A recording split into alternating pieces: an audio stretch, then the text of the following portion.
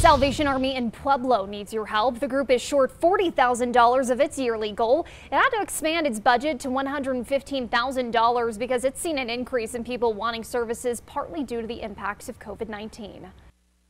The Salvation Army here in Pueblo is Pueblo's Salvation Army, and the money that is donated to the Pueblo Salvation Army stays in Pueblo to help the people of Pueblo.